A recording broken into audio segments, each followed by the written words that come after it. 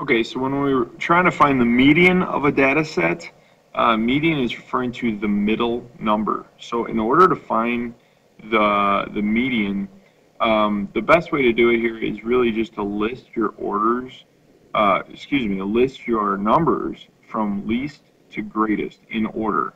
Um, so it looks like the smallest number I have here is 43. So it's good to kind of devise a plan. I'm going to cross through this number when I write it, so there's 43.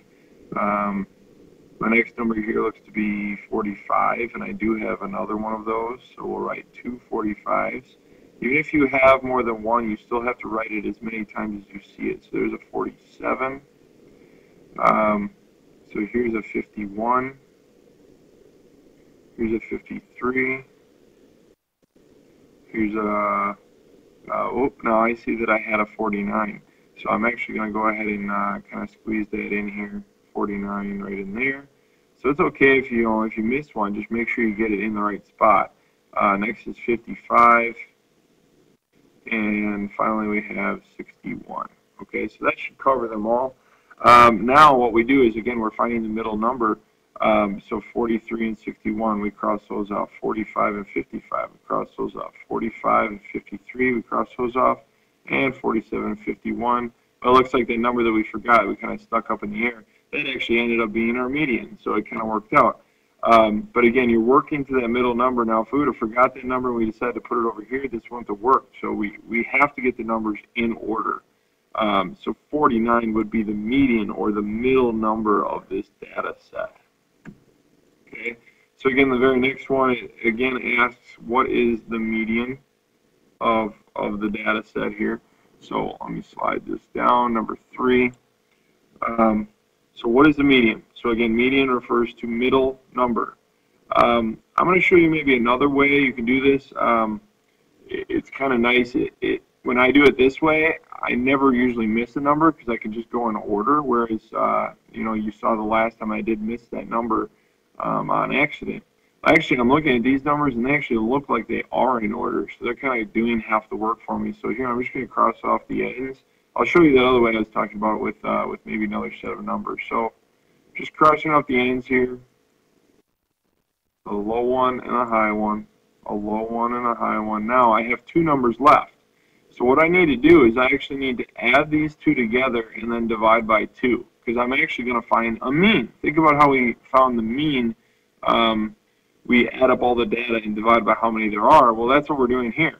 So we have to do 46 plus 48, and then we divide by 2 because there are 2 of them. So 40 plus 40 is 80, and 6 and 8 make 14. So we're going to have 94 divided by 2, and that actually equals 47. Okay, another way you can see that is, 46 and 48, well, what's right between them is 47. So 47 here is the median. So if you have an even number of data like we did here, okay, if we count them, we have 1, 2, 3, 4, 5, 6, 7, 8, 9, 10, 11, 12. That's an even number of data. You're going to end up with 2 in the middle. Whereas our problem from before, if we count, there's 1, 2, 3, 4, 5, 6, 7, 8, 9. There was an odd number, so we actually ended up with 1 right in the middle.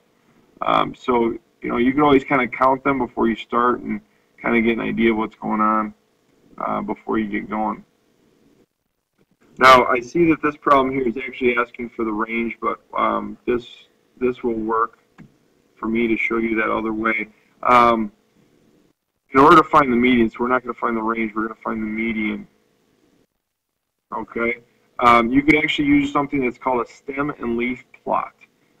So this says 43, so stem and leaf, so these are my stems. So I'm going to put a 4 right here and a 43. Well, I'm going to give room for like a 0, 1, and a 2, so I'm going to put a 3 right out here. Okay, so I just used that one, 34, so I can put a 3 and I can throw a 4 right there. All right, it says 45, so I've got to leave room for my 4, so I can put a 5 right there. 40, so there's my 0. 38, so we can stick that out here somewhere. 37, we'll put that right in front of the 8. You do still have to put the numbers in order, so that's why I'm giving myself plenty of room to get all these numbers in here. 35, so that's going to fit right in here. So I still have room for 6 if we end up getting one.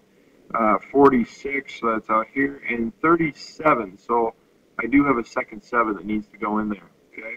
So now my numbers are actually in order because if you read it, it says 34, 35, 37, 37, 38.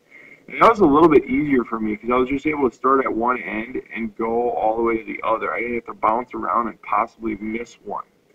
Now, it becomes just a little bit trickier when you're trying to cross them off. Remember, these numbers here, 34 is obviously your smaller number, and 46 is your biggest. So 46 and 34 get crossed off at the same time. So I went high and low. Now I'll go high and low. I'll go high and low.